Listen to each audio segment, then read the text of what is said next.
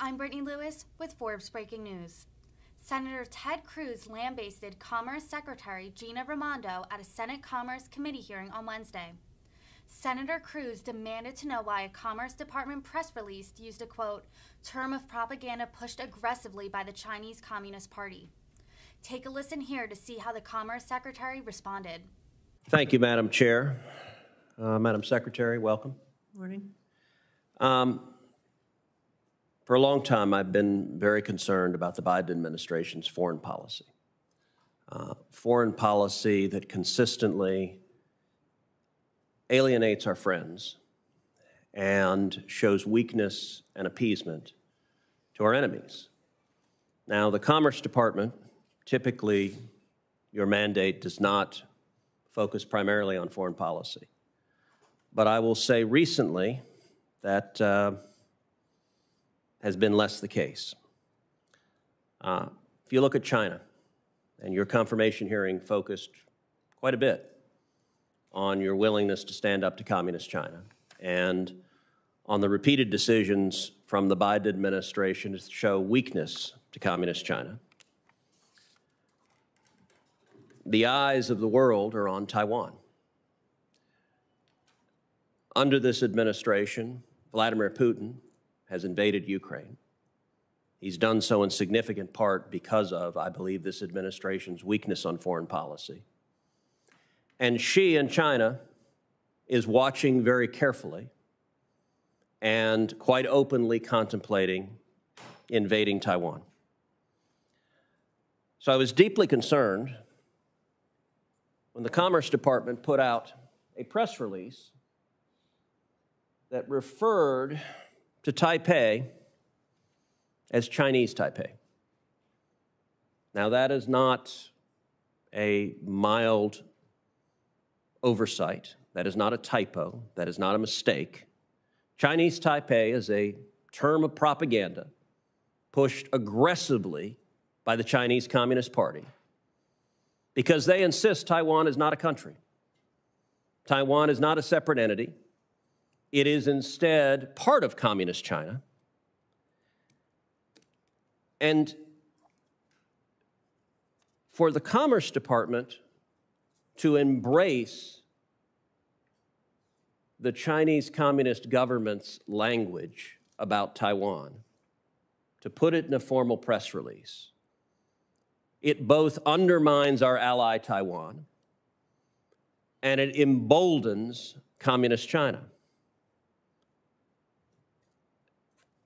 So my question is, why would the Commerce Department refer to Taipei as Chinese Taipei? Yes, thank you, Senator, for your question. And by the way, the administration, including I, are clear-eyed about the threats China poses to us, and I've been very strong in my tenure as it relates to China. Taiwan signed the declaration.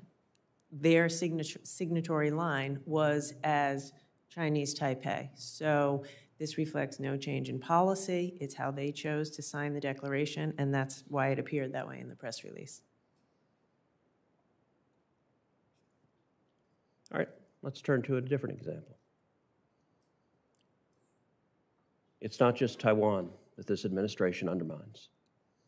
It is our allies across the globe. When you turn to Israel, on April 16th, 2022, Vice President Kamala Harris held a Passover Seder at the Vice President's residence.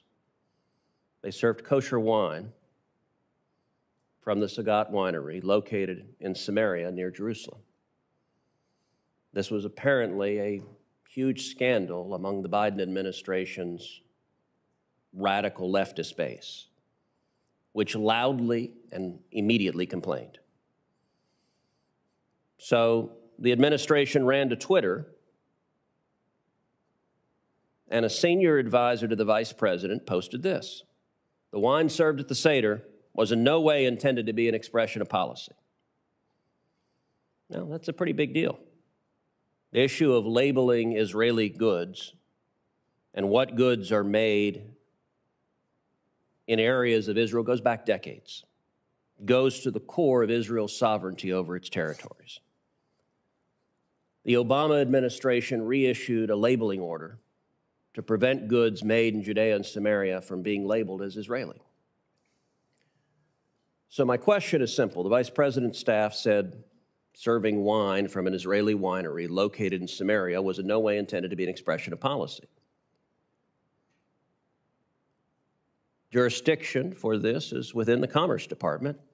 What is the administration's policy with regards to the labeling and the import of goods from Israel and its territories? I'm going to have to get back to you on that, and this is, I was not aware of this, but I will follow up with you. And I will point out that in the Commerce Department, the Office of Anti-Boycott Compliance answers to you. Does this winery in Samaria count for you as an Israeli company, and would participation in a state boycott targeting require scrutiny from the Office of Anti-Boycott Compliance? Yeah, like I said, let me look into this, and I'll be back to you with the details. Well, I look forward to your answer. Thank you. Thank you. Senator Peters.